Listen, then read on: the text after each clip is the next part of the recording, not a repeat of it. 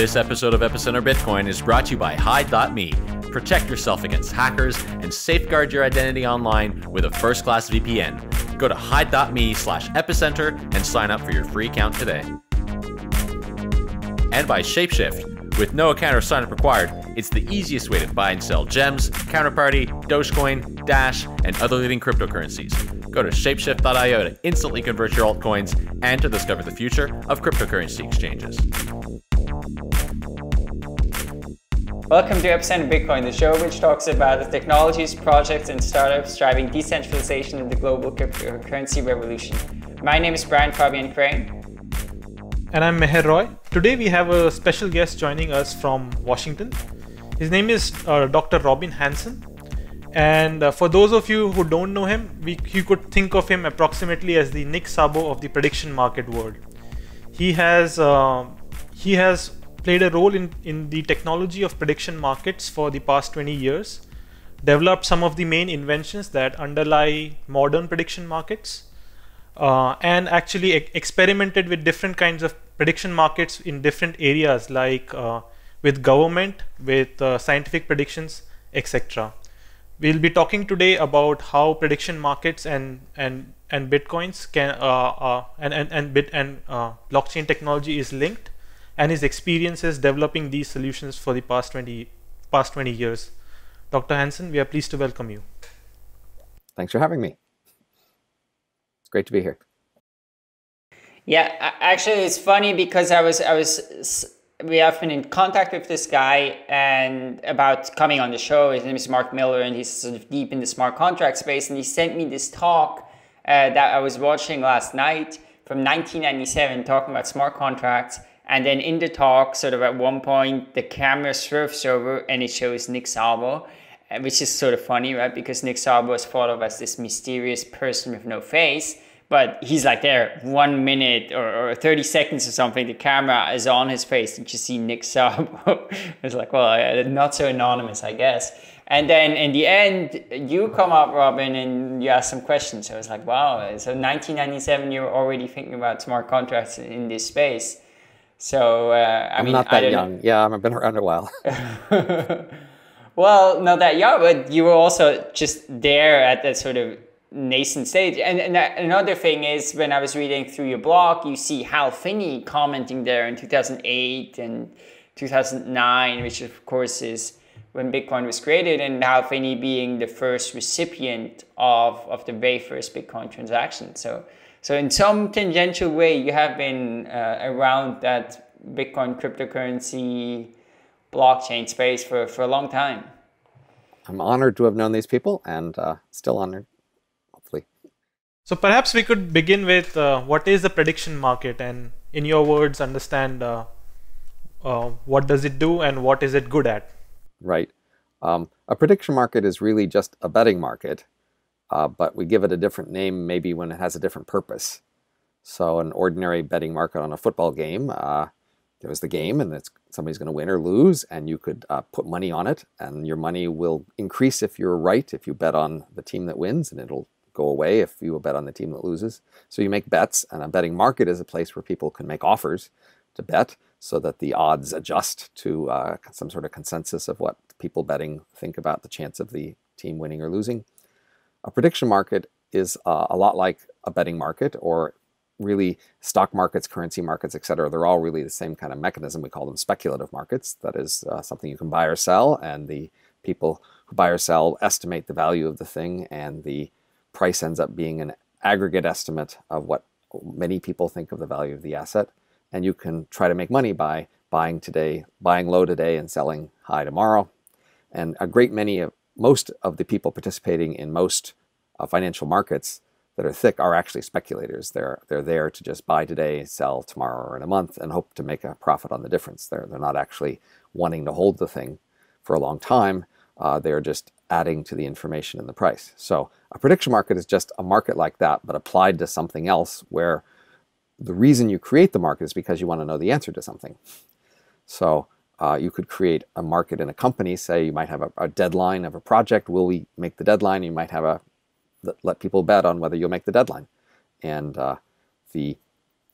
net effect of people betting will give you some consensus estimate of the chance you make the deadline, say 60%. And that could be, and often is, a much better estimate of the chance of making the deadline than you would get by asking the manager of the project or doing a survey or many other mechanisms for finding out the chance that it'll happen. So a prediction market is a betting market on something you care about so that you bother to make the market in order to find the answer to your question. So how did you become interested in that, and what do you find so fascinating about this? Well, so I was a, physics student long ago as an undergraduate, and then I got interested in the, physics teachers tell you claims about how like science is different than everything else, and the rest of the world is a big mess, but in science we've got this way to figure out the truth. And that always appealed to me. And then digging into it, you try to say, okay, what is it about science that's giving us the truth that other people don't get? And you get various mumbo jumbo, but I wanted to figure that out, so I finally went into philosophy of science graduate school. Say, well, what is all this stuff? And in the end, it turns out it's a big, complicated social institution that doesn't have any particular simple answers for why it works, and there's just really all sorts of things that can go wrong with it. And then you finally realize in the world there's all these people arguing about global warming and policy and everything else, and you realize that these things don't work very well. That the institutions we have for figuring out what we should think about the Pope or Russia or China or anything else, they're just messed up in all sorts of ways. And so you get interested, well, how could we fix that? And I was involved with the World Wide Web in the very early years, before there was World Wide Web, but with Project Xanadu. And their vision for making the world better was to say, well, debate would be better if you could find rebuttals of things. So their simple theory was we have bad beliefs about things because people say stupid things and you can't find the rebuttals somewhere else. So they were hoping that backlinks on the web would make it easy to find rebuttals, and that would fix our bad debate outcomes. And so I was hanging out with them in Silicon Valley in the very late 80s, and listening to this vision, and it was exciting, but then eventually decided maybe that doesn't work so well. Backlinks seemed to me a little, they wouldn't be sufficient to make debate work and to make people not believe stupid things. And so I wondered, gee, what would work? And so hanging around this world, they were mostly libertarians, I naturally, I think, came on the idea, well, what if we were to bet on these things? If we were to bet on these various issues we were debating, wouldn't that create good incentives, and even in scientific questions? And so I began to explore that idea back then and started to write about it and give talks on it. And I find that I was basically a nobody. I was just a software engineer, research software engineer in Silicon Valley. And so I decided I was going to go back to school and get a PhD so that I could have contacts and credentials to talk about things like that, which I eventually did. And so eventually that became part of my agenda in my research agenda and elsewise, that we could improve the world by taking the issues we argue about and then bet on them, in addition to just arguing. And that there was a huge potential to apply that to a very wide range of topics that we weren't exploring. In the past, what kind of prediction markets have you experimented with? What are some of the projects that you have done with prediction markets, and what came out of these projects? Well, what we know in total about prediction markets is, of course, the sum total of all the different related projects that have happened over the last 30 years, say, because that's the period of time over which people have taken this idea seriously. That the projects I've been personally involved with are a small fraction of all those projects, and so we learn from all these projects. But I originally was motivated to deal with science and public policy questions, and so I originally talked about doing that on these things, and then was trying to explore how to do that. The very first things I got anybody to do was the Xanadu Group had some internal markets there at the company on whether they were going to make their deadlines for delivering software. And they also had some science questions on that. And so that were the first internal corporate markets in the early 1990s at Xanadu. Then a group of people who were software engineers read some things I had written and then wrote one of the first web markets. I think it was the first web market, and they called it Ideosphere. now, at least that's the name now. You can still look it up at ideosphere.com. And that was on science and technology questions, longer term. And then other people have developed other predictions. There was the Hollywood Stock Exchange that was developed around then and got popular, and it was betting on movie markets. A number of smaller private markets were tried to created, say within pharmaceutical companies. Then in the around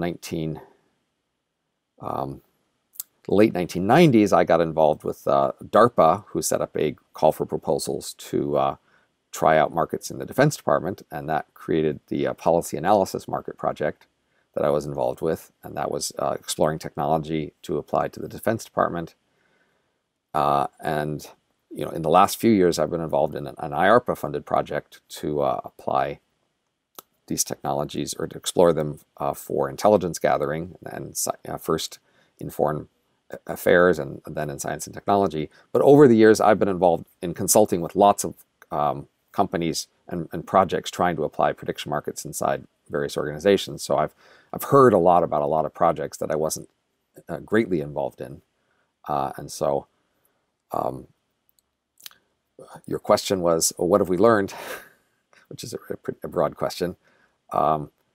So meaning like perhaps it's easy for me to specify the question a little further. Like there's two parts to the questions. A, what have we learned about the accuracy of prediction markets? And B, what are the reasons why prediction markets have not succeeded on a major scale, and the challenges faced by some of your projects in specific? So the idea of a prediction market, just to be clear, is you have a question, and there's some way in which later on you will know the answer to the question, but you want an estimate on the question now. And so in order to get an answer to your question now, you set up a betting market, basically, and you subsidize it sufficiently so that the consensus price will exist and enough activity will be set, and then you can look at that current price as the estimate to your future question. So that idea has excited a lot of people and drawn a lot of interest.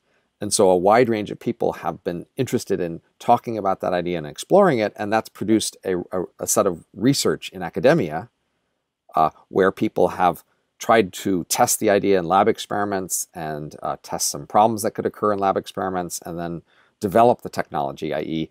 work on mechanics and tools that would make various problems less and very harder cases easier, etc. And there still is a large intellectual and academic pursuit of the idea that's somewhat separate from real organizations who have actual questions, applying it to their questions inside their organizations.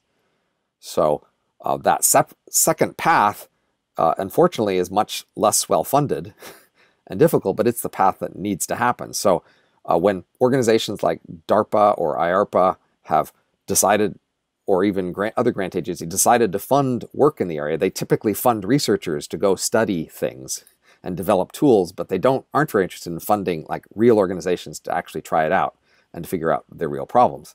So most of the applications in real organizations have been done on shoestring budgets and by small groups, usually by somebody who's just excited by the idea and finds an opportunity to try it out.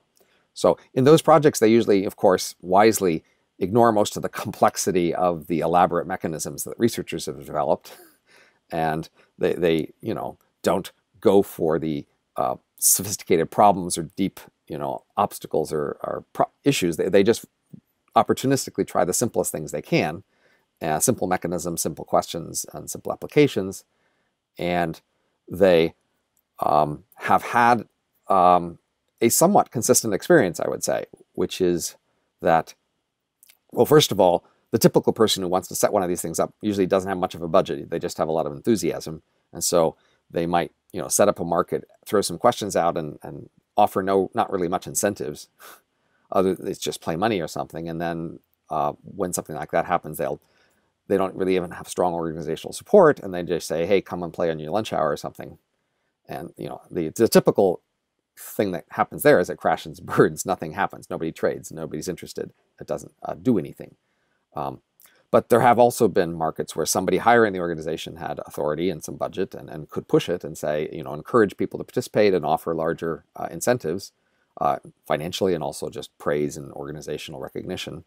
And those markets have typically produced accurate estimates in the sense that whenever they've compared the market estimates to some other source they had for estimating the same thing, at the same time, the markets have done as well or better.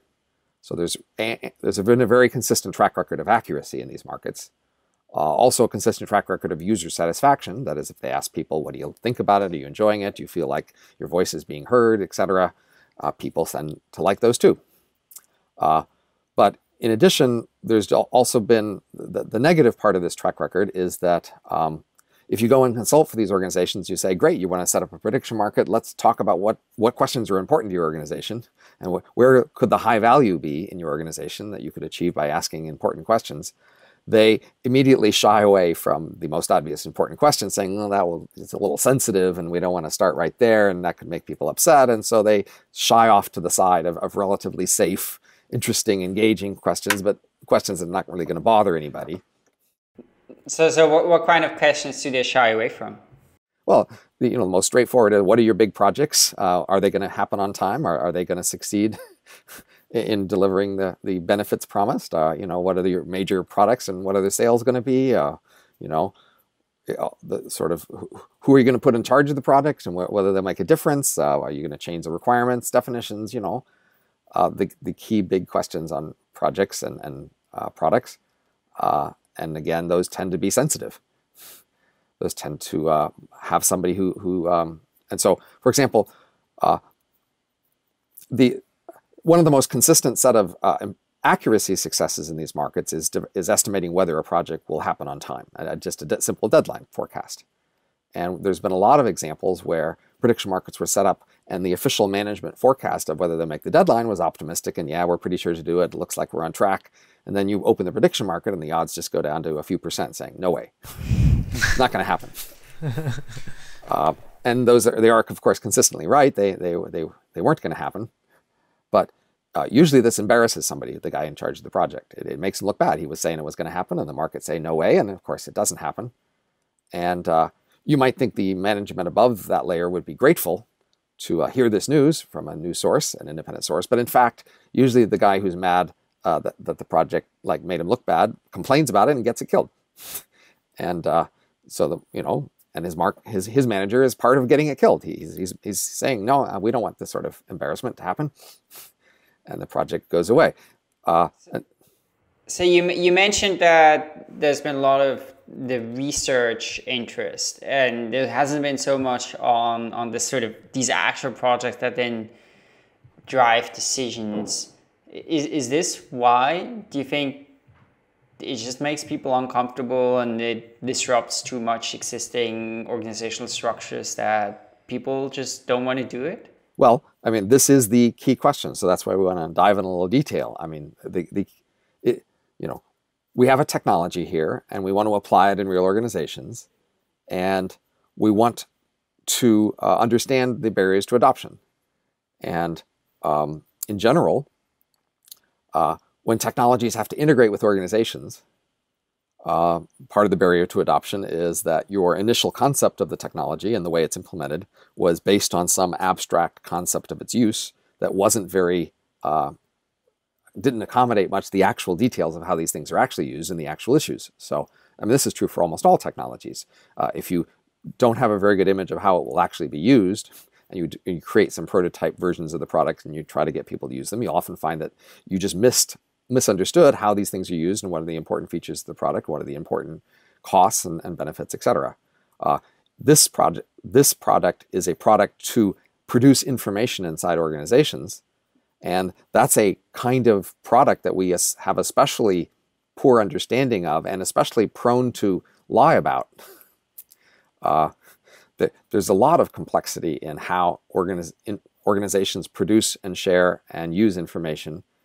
And the simple idea that if you just tell them that their project's going to fail and they'd want to hear it is somewhat naive relative to the real political barriers and processes going on in organizations. So I think fundamentally, academics and idealists sort of start with their initial concept of what these things are for and useful for, and then they just make a product, and then they often, as engineers want to do, just throw it over the fence and say, okay, business, now it's your job to figure out what to do with this. And at least half of the real engineering task for any product is thinking about how it actually gets used relative to your conceptions and working out the details to make sure that it actually can be valuable. So I would say prediction markets have not yet gone very far in the distance of figuring out what the real desires and needs for information organizations are, figuring out what the real problems and barriers to using information organization, and finding ways to change and adapt the product so that it can, give the things people really want and need. So when you came up with prediction markets and you started exploring that idea, what were your expectations? Where did you think this was going to lead? Did you think this was going to turn out quite differently? Well, I mean, I was young and idealistic, and I'm perhaps definitely older and perhaps a bit less idealistic, but still substantially so. I thought, perhaps naively, that there was just more broad-based enthusiasm for the generic idea of knowing answers to important questions better. That is, we're in a complicated world. We have all these big questions that matter for our organizations and national policy and all over the place. And a lot of the barriers to making good decisions is not knowing answers to key questions. And I would have thought that there would be a lot more enthusiasm for ways to get answers to those questions. But that's based on a naive conception of what people's concerns are and how these processes are going on. So, in fact, people are really, focused a lot on how things make them look and how they can support their allies and oppose their rivals and show their loyalty and show their ideological commitment and show their, a wide range of complicated social processes that information is involved in. And prediction markets are just naively, it's basically an autistic sort of lack of social savvy. They just sort of blunder in and tell the truth when that's not the socially acceptable thing to do. Let's take a short break to talk about our brand new sponsors, Hide.me. I've personally been using them for about a year, so I'm really excited to have them on. We sometimes take our privacy and security online for granted. I know that I did. I often tell people, if you use public Wi-Fi, you might as well assume that your data has been compromised in some way. There's so many ways people can attack you nowadays. If you're using a website that isn't SSL, people can, on the same network as you, can pretty much see anything that you're doing on that website. And even SSL websites, like your bank, social media, or Bitcoin wallets, for example, can be vulnerable to certain types of attacks. So as a Bitcoin user, in your office or in a co-working space, or like if you're in a public Wi-Fi, someone could potentially target you just based specifically on the websites that you visit. Now you want to protect yourself against that. And to do that, you need Hide.me. Hide.me gives you an encrypted connection between your device and their network of servers, so attackers and even your ISP have no idea what you're doing. This all happens over super fast gigabit Ethernet, so there's no lags, and you have an encrypted tunnel there, which protects you. And in addition to that, Hide.me keeps no logs of any of your activity. And the great thing about Hide.me is that they have a free plan. The free plan gives you up to 2 gigabytes of data per month at unthrottled bandwidth, and that's just enough so you can protect yourself whenever you use a cafe, when you're traveling, you're on an airplane, in an airport, or use any public Wi-Fi spot. And you can sign up and get that free account when you go to hide.me/epicenter. The great thing too is that if you ever decide later to get a premium account, then signing up with that URL is going to get you 35% off. The premium account includes unlimited bandwidth, access to all their servers worldwide, and they've got lots of them. And it also lets you connect up to 5 devices simultaneously. You can use it on your mobile phone and with all your devices. And of course, you can pay with Bitcoin. Now, we'd like to welcome Hide.me as a new sponsor. We're excited about what they're doing, and of course, we would like to thank them for their support of Epicenter Bitcoin. So, in the Bitcoin and in the cryptocurrency field, there's this belief that prediction markets have not succeeded because like you say, there have always been vested parties that do not want to see or have public the results of what these markets are, because as you say, they can sometimes be autistic. They give the bare truths to your face. There's this belief in the field that if you make a decentralized prediction market that is censorship resistant, then the market can go on even when the person whose life would be influenced by the market doesn't want it to go on, or the market will go on when the government that will be influenced by the market doesn't actually want the market to go on. Will this kind of censorship resistance actually help prediction markets go into the mainstream? What do you think? Well, I think people overestimate the degree to which there's a vast pool of rebels waiting to resist the repression of authorities, just eager for any chance to show their faith in the ideals of their society. It's a lot weaker than that. So in most organizations, there are people who at lower levels might want to be honest and tell the truth, who might want to even pay a bit of a cost career-wise or socially in order to say honestly what they think about the organization. But it's easy to overestimate just how enthused they are about that and how eager they are to do that. So, if in an organization, we could create this prediction, the organization could pay to create this prediction market on the deadline, and then somebody gets embarrassed and they cut off the funding for that prediction market. Now we'd say, well, what if employees lower in the organization, they can just go off to this website and they can make a market in whether this project will make the deadline, and the authorities can't shut that market off, and so it'll just shout the truth. Well, I mean, in a sense, they could have already been doing that, just going on to an external website with some sort of anonymous market. So it's not necessarily that they couldn't have already done that, but they show relatively little interest in bothering. I mean, they could have just done that by setting up a chat site outside the company where they just talked about whether the project was going to make the deadline, and they don't bother to do that either. Yes, of course, an outside chat site in the firm could let people talk about whether the project will make the deadline. They could have set that up. They could have had a secret meeting where they all came later on and talked about it. They could have a prediction market outside that's a play money market, or they could have a real money, blockchain-based prediction market in a few years. But the question is, well, will they want to bother? I mean, it's not enough just to make it possible. You have to make something people care enough about to bother. I guess the use case people think more about is maybe not so much inside organizations, but then when you talk about, political things, right? I guess that's also where in trade, the prediction market has been most successful so far, right? The politics was very big on there, like elections. Right. So maybe in something like that, do you think, I guess the question then becomes too, right? Is this just a betting site? And then what's a prediction market about it? If it's just making... Let's talk about that. So in the world of someplace like InTrade, it was offshore, but they could do many questions.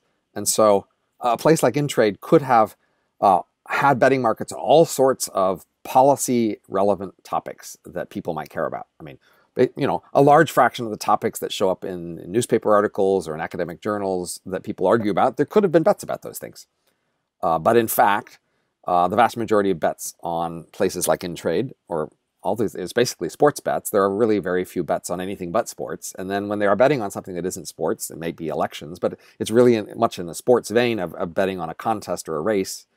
And the large space of abstract intellectual questions that people could bet on, there's just very little demand for them. Over the years, they did try a number of those. I suggested a few, and they just produced very little trading interest. So to be specific, I got someone to create and subsidize some markets on InTrade on some consequences of whether the Republican or Democrat would be president. So there were markets in the oil prices and stock prices and troops abroad and things like that. And those are arguably, very basic policy relevant things to argue about in terms of who to elect. So there were big markets, of course, in whether the Democrat or Republican would be elected. But these markets if the Democrat was elected, how many troops would be abroad, or what would stock prices be, or oil prices be, there was just very little interest in that. And those were markets that could basically settle soon after the election. So when people go betting, they want to bet on things that are things that will resolve quickly, and that they're things that other people are arguing about. So if you walk into a sports bar and you argue about who's going to win which team is going to win this Sunday, you can get a lot of people to argue with you. If you start talking about health insurance mandates and whether those will reduce costs, you'll find it hard to get anybody in the sports bar to take a bet or argue with you about it. I mean, it's just not what they're arguing about, right? So I think it's somewhat naive to expect that there's just this huge groundswell of demand to want to bet on important policy questions. There's a mild demand for it, but and hopefully if we can make the cost low enough, that demand will be realized. But I have more hope about organizations who want to know things paying themselves to get the answers to the questions they want to know, as opposed to there just being a lot of people out there. So I more want to convince firms that they do want the market in their project deadline, and they want to pay for it, and they want to structure it and get them to try that out, than the idea that if the firm doesn't pay for it or even resists it and tries to repress it, that the employees from the ground will all demand and create their own offshore, off-site betting market that they all insist on playing every day, because they are so into telling everybody about whether the project will make the deadline. Yeah, I mean, it reminds me a lot when you talk about prediction markets, and I think that's also why I wanted to spend some time on that and explore this a little, is of course the Bitcoin case, because I remember when I learned about Bitcoin, I mean, I didn't have any role, of course, in Bitcoin like you had in prediction markets, but when I learned about it, it was immediately, wow, this is amazing, incredible. And it seems like people are just discovering about that because the price is going up. And it's like, it's pretty obvious to me that this is what the world is going to use, and it's going to happen very fast. And so far, it hasn't really happened, and most people don't care. And even if people care in the abstract that they like the idea, they don't actually care to use it. And so it seems interesting that there seems to be a big similarity there. So is this a little bit how you look at Bitcoin and cryptocurrencies? And it's a bit like the thing you try to do with prediction markets, this like idealistic radical thing that actually doesn't satisfy real demand? Well, I would just say more generally that there's just a large space of, engineering and simple model inspired innovation, which then has to go through a big second stage of working out what kind of products people actually want and the variations that will actually work. So it isn't specific per se to prediction markets or Bitcoin. There's just the larger world of innovating. Most innovators start with some simple concept of what products are for, and what the use of what we do with various things, and what kind of things would be useful how. And, unless they're staying pretty close to an existing product, if they're moving away from existing products and generating a whole new product category, then they are generating that based on some abstract idea of what people might want. And there's just usually this disconnect where people's abstract idea of what people might want is usually rather far from what they end up actually wanting. And so many product ideas are stillborn in the sense that you try it out and nobody wants it and you just quit. And other ideas have more promise, and then you need to adapt them to find the variation that people will want. And part of this barrier is not just ignorance. It's not just that, most people who have ideas for products just, it's a big complicated world. They don't know all the details of it. Often one of the barriers is we have ideals.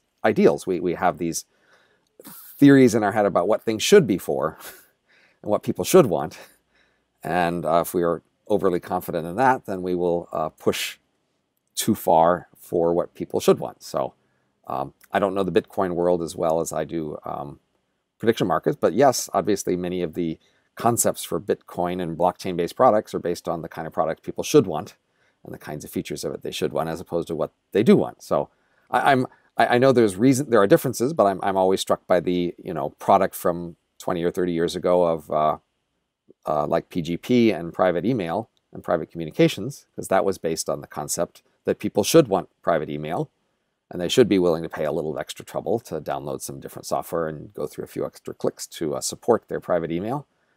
And of course, there was perfectly reasonable to believe that many people cared somewhat about privacy. I mean, people all the time talked about how much they cared about privacy and how upset they were that privacy was broken. And in the last few years, people claimed to be upset that Snowden discovered the NSA was reading everybody's emails, etc., and phone calls. They say they're upset, and they say they want to do something about that, and they'd rather find a, they talk all that, but then of course they talk a little bit more than they do. And so the things like PGP have still been pretty marginal over the last 20 years. And so, I mean, that's an obvious example of people saying, basically people care a bit about privacy, but a lot less than the noise they make when it seems like somebody else has taken their privacy without their permission. This kind of reminds me about, there was this classic book that was written in the 90s called Mega Mistakes by a guy called Steven Schnars.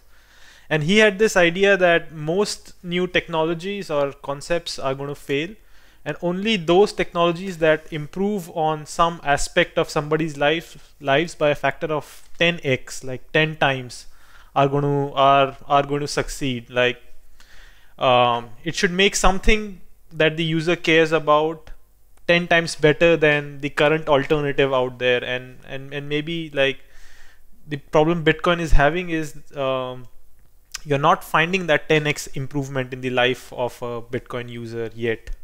Well, I think with Bitcoin you have such strong network effects, because as I think in Bitcoin is you always see you see this world where everybody uses Bitcoin, and then it's very easy to see these 10x improvements everywhere, right? But to get there, it's not clear how you get there, and before you're there, it's not 10x improvement, it's actually worse in most cases, right? In most cases now you have to deal with these, private keys and whatnot. It's actually interesting. Sebastian sent me this Radiolab podcast episode, which was hilarious.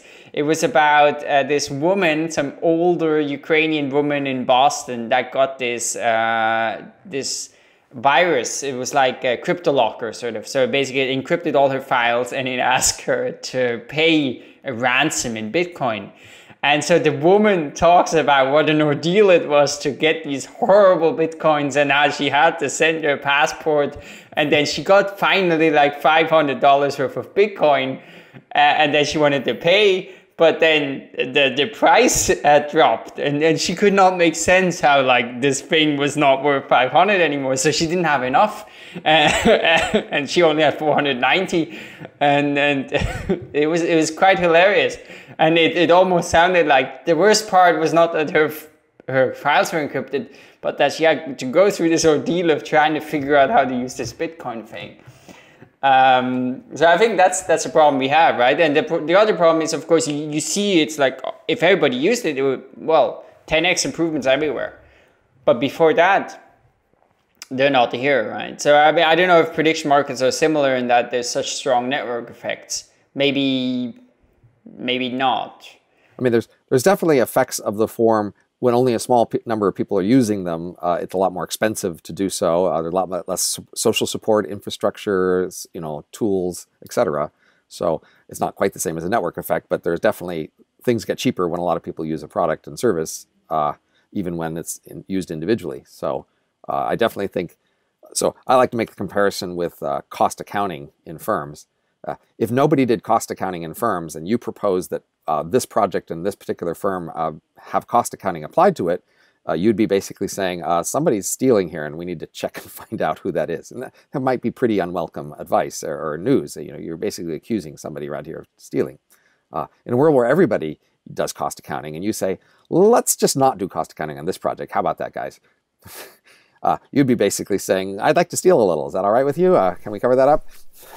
And that also wouldn't go over so well.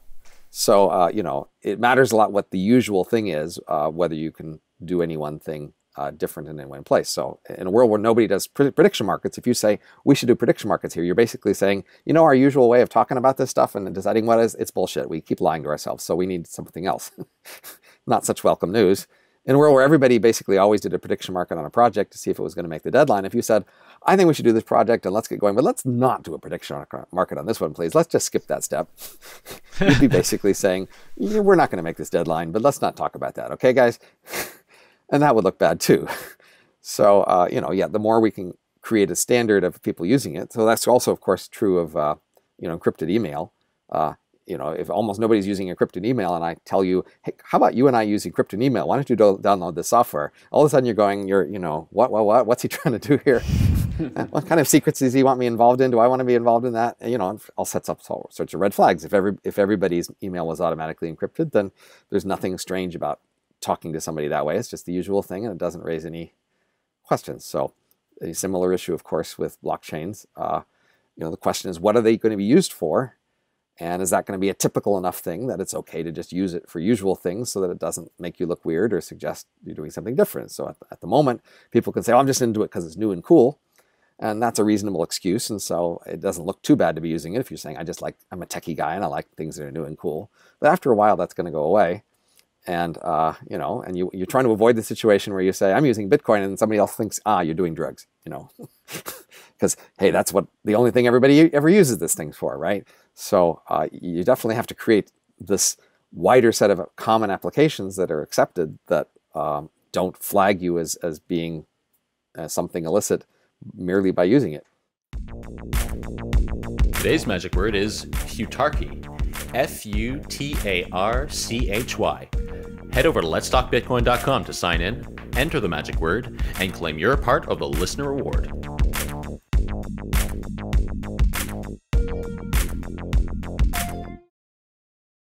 Let's take the time out to imagine a world in which people are using prediction markets and they have broken through into mainstream society, as you alluded to. And you have this proposal of how government would work in such a society, and you call it Futarchy. So we'd like to know what a society that has adopted Futarchy would look like. How would it make decisions? How would it make laws? Okay, so let's first talk about governance as opposed to government, because governance happens in all sorts of scales. And so Futarchy is a proposal for governance, and eventually it could be applied to the largest scale governance issues like national governments and even international. But since it's a governance mechanism, it can and should be applied first at much smaller scales. So prediction markets, again, are markets that produce information. And of course, the value of information in standard decision theory is that it helps you make decisions. There's not much point in just collecting information because there it is. You want to collect information that sits next to a decision you're going to make. The closer you can get to a decision, the more valuable the information. So if you have a project that might go over a deadline, the reason why you might want to know if it's going to go over a deadline is because there's something you could do about it. If it's not going to make the deadline, then you can delay the marketing of the product, or you can change who's in charge of the product, you can kill the product. There's things you can do. If there's nothing you can do about it, there's no point in bothering to find out if you make the deadline. You just will or won't and live with it. So fundamentally, the reason why we want information is because we make decisions. But most of the prediction markets that are typically created, there's a substantial distance between the information we're asking about and the decision you're going to make. And usually people have often just thought, what might I want to know? And they make some markets on that, and they don't think very much about what I could use it for. And they often realize later on that they didn't really want to know. It wasn't something that was actionable. They couldn't do much with it. So they quit. They just give up. And that's one of the reasons prediction markets are often don't last that long in organizations, is even if they don't bother somebody, they turn out not to be useful because they didn't actually ask the questions people cared about. So decision markets are a way to make prediction markets very close to a decision. So let me give you a concrete example of a decision market, because it has a lot of ways to explain in applications, which is one of the biggest decisions most firms make is whether to fire the CEO. So CEOs make a big decision to firms. When the CEO isn't doing well or not a good match, it's really important to fire the CEO. And so it's important to decide whether you should fire the CEO.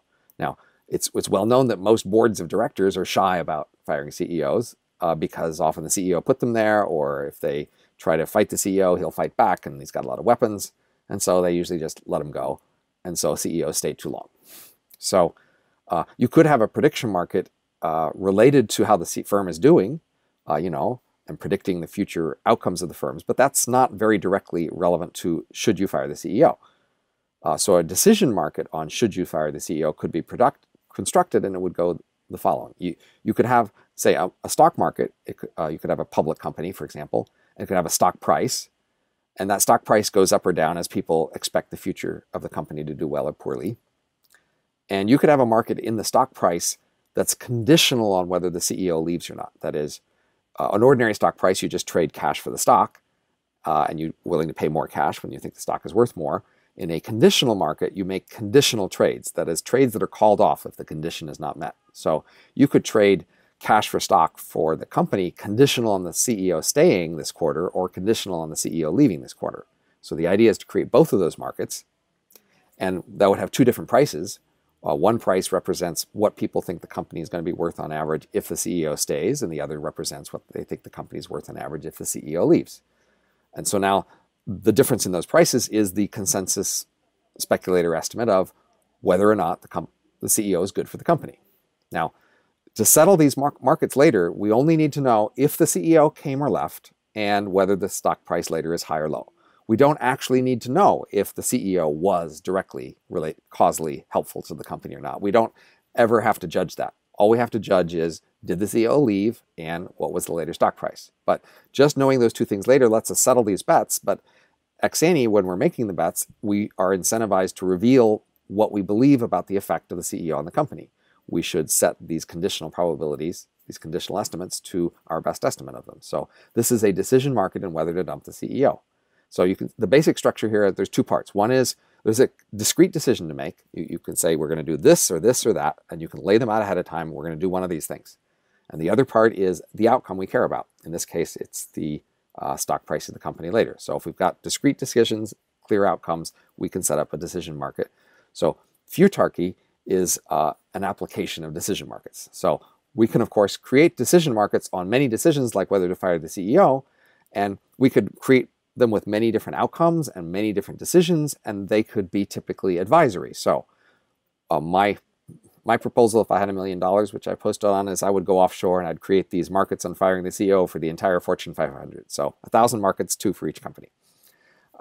And I still thought that would be a great guerrilla marketing because all the CEOs would pay attention to the market. You get lots of press attention, and after a couple of years, you have enough statistics to decide whether in fact, the companies that are following the advice are doing better. After which point, you could probably pressure boards of directors into following the advice for fear of being sued for not taking being good trustees of their company. Yeah, that's a cool idea. Let me ask one question about the mechanism, because I'm not sure I fully understand that. Because so there's a market now for what's the share price if we keep the CEO, and there's a market for what's the share price if we don't keep the CEO. And then the higher share price is going to determine our decision, right? It's determine the recommendation for your decision, yes. Right, but so let's assume that's binding or something. So let's assume that, if the share price, people say, if the CEO stays, the share price is going to be higher, so they pay more for that. But then, I mean, why can't this be manipulated, right? Because you never know what didn't happen, right? So the people trading in the lower market that, of those, that event that's never gonna occur, how do the economics of this work? So the typical scenario here, the simplest scenario, let's say, is where the market is just advisory, and so all you need is that people think there's some chance that either condition will happen. If you're really sure that a condition won't happen, then you have very little interest in betting on the condition. So we could have betting markets on if Santa Claus shows up tomorrow, what will we do? But since none of us believe Santa Claus will show up, we just have very little interest, no interest really at all bothering to bet on those markets. So the market's price will be pretty meaningless. There probably wouldn't be much of a price. So we need a condition that people think has a chance of happening. It doesn't need a 90% chance. It might even only have a 10 or 1% chance of happening. But the smaller the chance of a condition happening, the less interested people are in bothering to bet on a conditional market because their profits are proportional to the probability that the condition will happen. Their losses are as well. So in order to get people to bother to bet in a market, you need some chance that it might happen. Now, of course, in most companies, there is a substantial chance every quarter that the CEO will leave. The average tenure is maybe 10 years or something, so that's 1 in 40 for every quarter. So, there's a 2% chance every quarter that the CEO will leave. So that could give you enough of a chance to bother to bet on what would happen if the CEO left this quarter. That's, of course, if you think there's that chance. Now, the more sure you get that one or the other decision are going to happen, the harder it is to get people to tell you about what they think will happen in other conditions. So decision markets work better when there is actual uncertainty about the decision.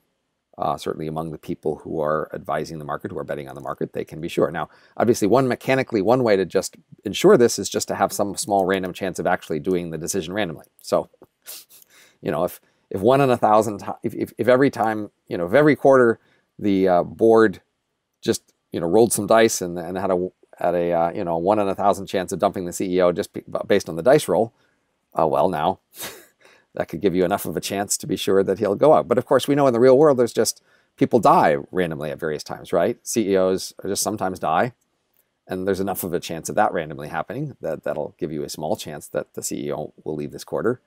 And there's other random things that can go wrong, in the world. So I don't think you have to worry that the chance is going to fall below 1 in 1,000. But of course, the smaller the chance, the less effort people will put into it, and so the more noisier the prices would be. It's time for a word from our friends at Shapeshift. Shapeshift is the fast and easy way to trade cryptocurrencies, to trade altcoins, and they now support about 50 altcoins and cryptocurrencies. So if you want to trade altcoins, there's different ways to do it. You can use an old-fashioned exchange. It's a bit like using MS-DOS and getting angry at your computer. Or you can use Shapeshift to make this the most heavenly part of your day. Now go to shapeshift.io and you can get this done in less than a minute. The great thing too is that you don't even need to sign up for an account. In fact, if you try to sign up for an account, you'll get very frustrated because there is no way to do it. So if you're an altcoin high roller, you're going to love their higher limit option that they've just added. It used to be that you could only trade like pretty small amounts of altcoins, like for example, like 4 Bitcoins worth maximum. But now you can specify higher amounts. So for example, if you want to buy like 500 Litecoins, you can now do that on Shapeshift. So go to shapeshift.io and give it a try. And we'd like to thank Shapeshift for their support of Epicenter Bitcoin. So the interesting thing about this Futarchy discussion, when we talk about it like this, it seems this abstract futuristic concept that's like far away.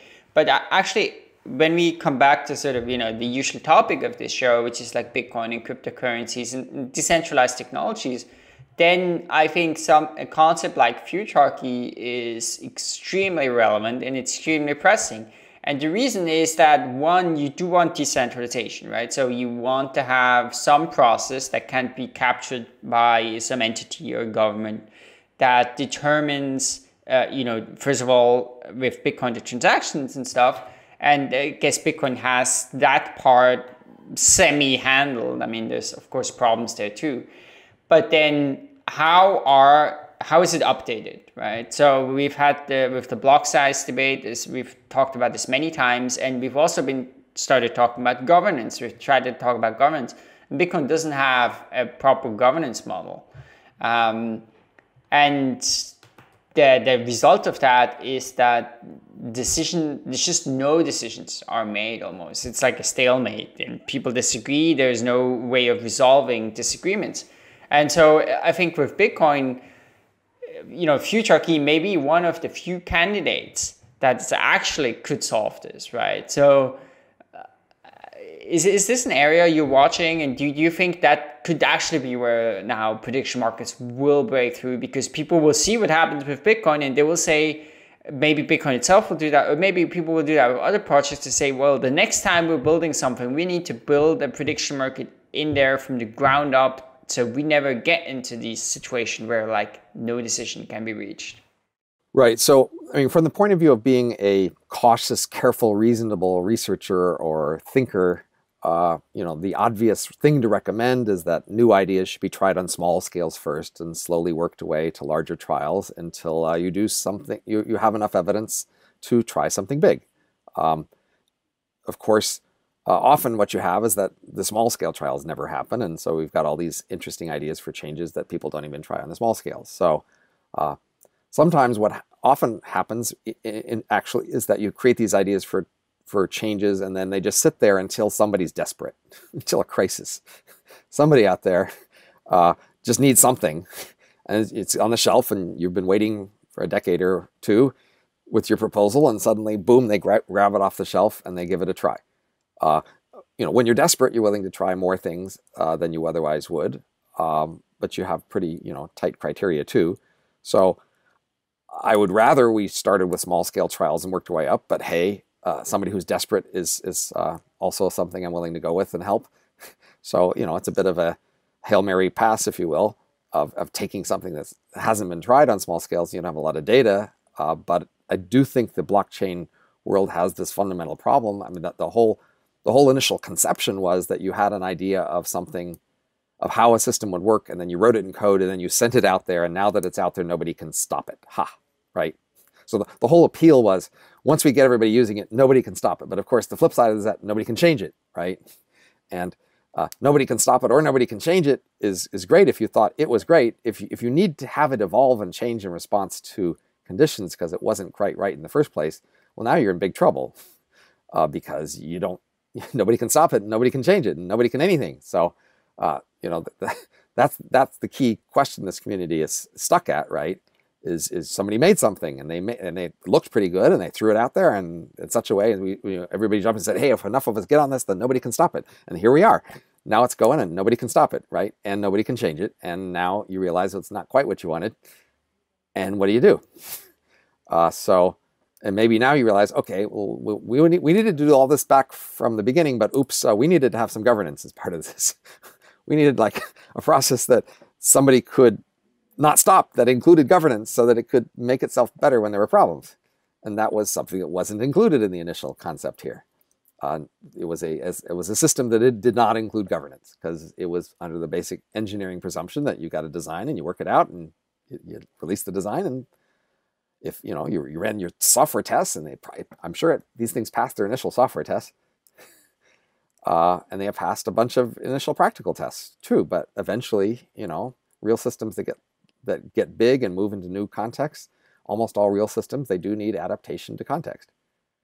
And so how are you going to do adaptation to context? That's the real question. So you're searching for a governance mechanism, and now you realize, most of the governance mechanisms people have are also things that let people like stop things, right? When a city does something one way and the national government doesn't like it, and if you have a governance mechanism to oversee the thing you're doing in the city, then the national government will come and say, stop it, we don't like it. And the city is going to have to stop it because there are ways to pressure the governance mechanism. So you want to set up something people can't stop, but you want to govern it. So you need a governance mechanism people can't pressure so easily, right? And so now you need a decentralized governance mechanism that's hard to pressure. And that there aren't so many of those out there in the literature, right? Well, what else you got? Yeah, I mean, so like the current alternative that the community has is just discussing on Reddit, and those they have a big problem because anyone can post. The discussions they result in something that is barely readable, and you have these strange people anonymous people commenting anything on the block size debate. So Bitcoin does need a governance mechanism, and Futarchy seems like a crazy idea to most people, but like it's one of the only ideas out there. So maybe you could take the time out and just hash out what it would roughly look like. Like in your Futarchy proposal, you have these values and these beliefs, and we'd just like to understand what values for Bitcoin would be, what beliefs would be, and how they would interact. So we were talking about decision markets, and we didn't quite get to how it would work as a governance mechanism as opposed to advising governance. So we were just talking about advisory decision markets so far. And then the final step is to make them formally in charge. So to make a decision market kind of mechanism formally be in charge as a governance mechanism, you need to have a little bit more than what I described before. You need to pick an outcome that's the official outcome. Or a way in which that official outcome can be changed. So in my paper on the subject in the Journal of Political Philosophy. The slogan is "Vote on values, but bet on beliefs." So in that scenario, I imagine that there's a voting process by which, analogous to something we're doing today, there are legislatures and they pass bills and they vote on what the outcome measure could be. And so in that scenario, you could revise and change the outcome measure. In the Bitcoin world, it's less clear how you're going to revise the outcome measure, and so you might need to pick some outcome measure and stick with it, which is also a lack of flexibility that could come to bite you later. But nevertheless, what we need is a official outcome measure, either fixed forever or the result of some process that can modify it that would have to be specified. And then in addition to that, you need a way to make policy proposals, an official channel by which an idea becomes an official proposal, such that it must officially be considered. And then once there is an official outcome measure and an official way to make proposals, then you invoke a betting market, basically, and you say there has to be some official betting markets, i.e. a place you go to look for the price. And the rule of government is that you look at the official betting markets for the price on whether the proposal would improve the outcome.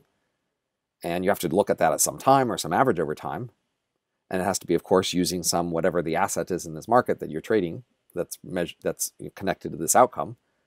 And then at the right point in time, you look at the price and you see if the price is above the threshold, then the rule of government says we adopt the proposal, and boom, there it is. It's now the default, and it could be overcome again by a new proposal. So those are the extra things you need to turn this decision market into a governance mechanism here. You need an outcome measure that's official and a way to change it if you're going to allow that. You need a way to make policy proposals that are official, and we can talk about how you limit that so there's not too many of them. And then you need the markets that are official, i.e. where we're going to go to look at the price. And we have to decide when we look at the price.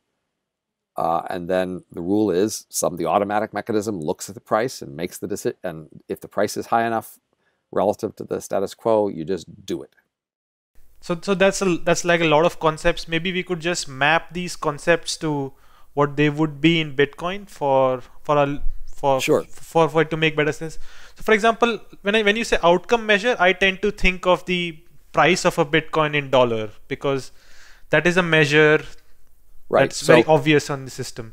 Right. So, I mean, more robustly, you might think that if you're going to allow quantity changes in Bitcoins or something, then it would be the price times the quantity that you're going to want to track. But of course, in scenarios where the number of Bitcoins don't change, the price is a reasonable proxy. But then you might also want to tie it to some stable measure of value besides the dollar. It's always possible the dollar will undergo some terrible inflation. And so you might want to pick some more stable value, like some average of world currencies or an average of world stock prices or something. Those, even though they would be more trouble to monitor, they would be more robust to possible fluctuations in the dollar. That would be details that you might want to pay attention to. But yes, it does seem like just the total quantity value of the coins might be a reasonable, robust value of measure here. You could also, of course, do transaction volume. But you might worry a bit more about that. Honestly, I think, having any decent governance mechanism tied to any decent outcome measure is just such a big gain over what you're likely to actually end up with. I wouldn't haggle too much about the exact outcome measures. I'd just worry about whether you can get anything going. So, I mean, another outcome measure could be perhaps some measure of decentralization, like how much does it take for me to for people around the world to run full nodes, for example. So, I mean, if it is cheap for people to run full nodes, then Bitcoin can be a more decentralized system. So, perhaps you could have outcome measures which are price, right, then volume. The problem with volume, of course, is that some determined attacker could just spam the network and create volume artificially. So you want to be sensitive to whether these measures you choose can be manipulated, but you also want to be sensitive to whether they're constraints and conditions as opposed to the thing you really care about, because it will really try to maximize whatever you give to it. So if you just made it this cost of doing these full nodes, and that was your only outcome measure, then it might be able to just achieve that, and then it wouldn't care about anything else. and then it might not do things that would increase like the total size and use of the community once it had achieved this thing of just making the cost low. So I would think you'd want to pick an outcome measure that continues to be hard, however far you go along that line, so that you continue to keep moving. So I would think you might want to like, you could do a product of the Bitcoin price times some measure of this cost that you expect. As long as the cost is below some threshold, you're okay with it or something, so that it saturates. It seems like this so clearly also illustrates how hard of a problem is, and how that probably, to be quite honest, isn't going to be the solution, right? Because even if you look at something like where one maybe could agree on, like the Bitcoin, the total volume as a total value of, quantity times price, right? Of course, if you looked at the Bitcoin community today, there will be multiple ways of maximizing that quantity, but of course one would just be by increasing the volume, which of course would dilute existing holders into a huge resistance there, so people would definitely not agree on that. And then the problem is, I think, as you said... But would that in fact increase the total value of all the Bitcoins if they increase the volume? It's not obvious it would. It's not obvious, right? But let's say, increasing the volume by a factor of 10 with half the price. Who would those new Bitcoins go to? If they went to existing Bitcoin holders, of course, if you it makes increase no the volume by a difference. factor of 10 and the price went down by more than a factor of 10, then the optimization would be failing, right? So the question is, but let's say the price would go down by a factor of 2. Well, in that case, you would have increased the total value by 5, and then this criteria would approve of it, and maybe it would be a good thing. Maybe it would be a good thing, but if you ask the current Bitcoin holders, they would probably say, this is not a good thing. I liked my Bitcoin more when I still own more of it. Well, let's get back to the desperate point, right? The whole reason when you're even considering this is like you're stuck in a corner where you don't have that many great options. Otherwise, you would wait and see, like, let this technology develop on a small scale and work its way up. But the only reason you're even considering it now, when it hasn't been worked out and tested, is you're kind of desperate. You need something here, and you need it sometime, soon, and you need it to work. So that puts a high priority on just picking something simple that's clear, that seems workable, and just doing it even if it's not optimally what anybody wants, because you need something. Yeah, that's quite right. Of course, opinions differ on that. I was in contact with Peter Todd just recently, and he was like, no, it's actually good that there's no governance process, because it should be hard to update it, and if it can be updated, that is as desired. And of course, the opinions completely differ. So in the case of Bitcoin, it's complicated. Right. I'm sure there must also be the issue of whether pressure could be applied to a governance mechanism. So once you have a governance mechanism that says it allows a change, then the government could say, okay, everybody, we need this change because we need you guys to be under our thumb. And now if you don't adopt the following change, there's going to be this hell to pay. And now, it's pressuring the governance mechanism to adopt the proposal. So once you can change something, you are now open to being pressured to make changes that somebody else wants, if they have a way to pressure you, to make a threat, basically. They can make a threat, a credible threat of somehow hurting the entire system if you don't do what they want, then they can pressure a governance mechanism to do what they want. So you have to wonder, are you able to stand up to whatever pressure they will try to impose in order to make the decisions they want? And when it comes to, let's say mining pools being in charge of that voting power or in charge of that mechanism, then the answer would probably be no, you're not able to stand up, because actually people can be located and they can send people there with these data centers, arrest people and all. So the ability to resist pressure is actually not that high. Well, you have to expect a governance mechanism will allow you to adapt, but will also adapt to threats, and you will adapt to threats, and therefore you will succumb to threats. It's walking down the game tree, as we call it, as economists. Figure out what the consequence of these actions would be. I think in any case, people will try things like that. And, I know Vitalik of Ethereum, he's written a long blog post, and they didn't, even if this is a very daring and out there idea. And I am sure many people will end up setting up some sort of Futarchy systems in the cryptocurrency space, and they will make mistakes like that. They'll choose the wrong parameter and it's gone. And I'm sure there will be lots of mistakes, but I certainly look forward to seeing some of that experimentation. So, a compromise would be to identify the parameters that you don't want outside threats on and don't allow governance on those. So, it's analogous to the constitution of a country or something. You just have some parameters that you make very hard to change, which is why constitutional conventions and amendments are very hard. And you make other parameters that are easy to change. So if there are parameters that you're not very worried about threats changing, they're just parameters of administration and management, such that if you don't get them right, things just go badly, but nobody's really going to want to threaten you on. You could make those parameters easier to change and then hold off on some other parameters as just out of the range of change, unless there's this really, really strong consensus. So you could set a consensus parameter, like what percentage of all the miners have to agree on something before that thing can be changed. You probably would want to just set some of these things way off to the side so that you need 99.9% of agreement before those parameters can change.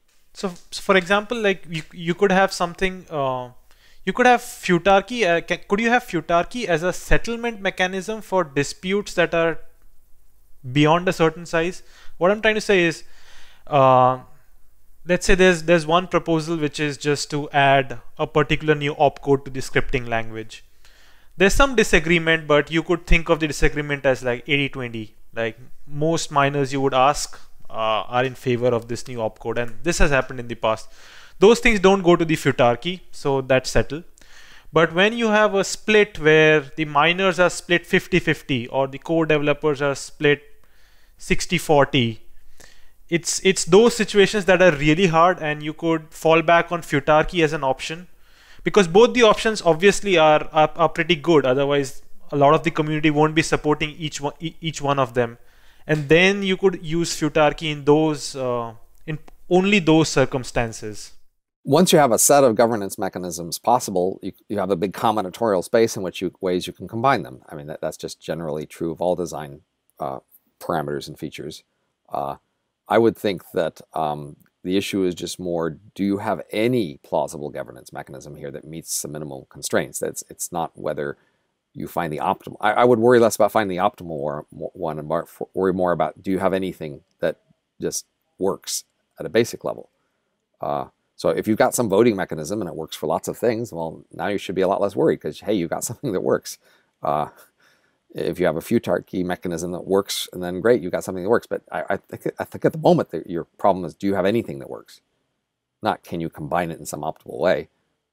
I mean, in the case of Bitcoin, right, the sort of way it works is that there's code that's run, right? Code that determines what's a valid block. And then sort of what the majority runs of that code, that is, the authoritative sort of truth and rules of the network. Now, in a way, there's a bunch of people in charge of that code, and they can change it, and then it sort of depends whether people upgrade it or go somewhere else. But so there is some sort of very weird type of governance mechanism. It's not maybe, is it certainly not perfect. And I think one big problem is that these people certainly accomplished developers, but they weren't elected. They don't really represent necessarily Bitcoin users. And there's so much inertia there that to try to get people to change something else is extremely difficult. So they ended up having a ton of power from being in that position. And I think that happened sort of a little bit by accident, but now there's like no way out. Well, I mean, you do want some cost of change in governance. I mean, that's why we often make it hard to change rules in government. So it's not a terrible thing if there is a substantial cost to make changes, because there are a lot of things that go wrong when change is easy. So this is just a general thing we know about governance. In different contexts, you try to adjust the cost of change to trade off the need to adapt from the cost that can happen when the things that go wrong when cost is too easy. So when change is too easy, then there can be awful lobbying. There can be a lot of what we call rent seeking, people pushing for things to get personal advantages, a lot of attention people have to pay to things that other people are trying to push for so they can protect their interests. There's just a lot of costs in real systems when change is relatively easy. So, a standard story we have like in organizational theory is that when you have like a travel office, they usually have a bunch of rules about travel that are just hard to change. That is, what kind of travel you can get reimbursed for, whether it's a plane ticket or a cab or whatever. They've just got a bunch of standard rules, and no, they don't want to change it. And if you've got some exception, they don't want to hear about it.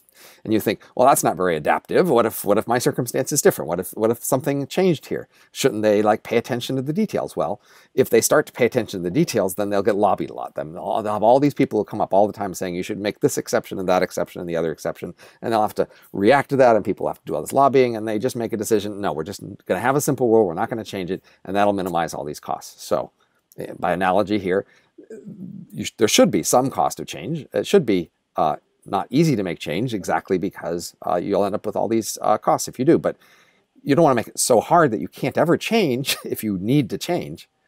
So that's really the question is, do you have a way to make substantial change even at a substantial cost when substantial change is really needed? Yeah, absolutely. Well, Robin, thanks so much for coming on. We're at the end of our show, but really enjoyed this discussion. And I think and I hope that this sort of intersection of decentralized technology, cryptocurrencies, blockchain, and prediction markets is going to become quite interesting. I know there are some projects in the space, Augur you mentioned, and there's some other ones too, who are building prediction markets in this way. And we'll see, maybe will be like a lot of other attempts and that they don't go too far, but maybe actually there's something there, right? So in any case, right. I am very, very excited to see how they turn out. So we academics are usually like big fans of innovation somewhere else, right? In our own little world, we don't innovate very much and we're not very interested, but we like to take credit for innovation somewhere else. So in the same way, I'm sure people stuck in the middle of this, they're really scared about any of these options because they could all go wrong. But I'm on the outside, so it would be great if you guys tried something because it would sure be fun to watch. Yeah, so thanks so much for coming on. Of course, we'll link to your blog, also your Twitter, and your book. Is it out already? Not till March. Not till March, but I presume 6 months to go. Perhaps there's some pre-order site in case, which is actually, it's on Singularity more, so not exactly on topic. But if you've liked what Robin talked about, and you think he looks like someone who would write a good book, then you can perhaps pre-order that book. All right. So thanks so much for coming on, and thanks Meher for your second episode. It's been a pleasure. Yeah, it was great.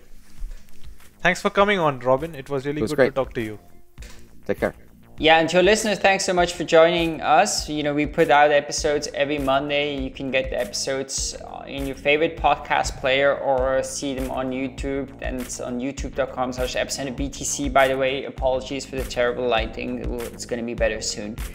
And if you're a loyal listener, then we still have this bribery competition going on, which is that you leave an iTunes review for us and you can say wonderful things or horrible things. That's irrelevant. And we will send you a t-shirt, at least as long as we still have some, and if the rate of reviews keep up the same way. And so many of you have done that, and thanks so much for all the wonderful things you've said. And so thanks so much, and we look forward to being back next week.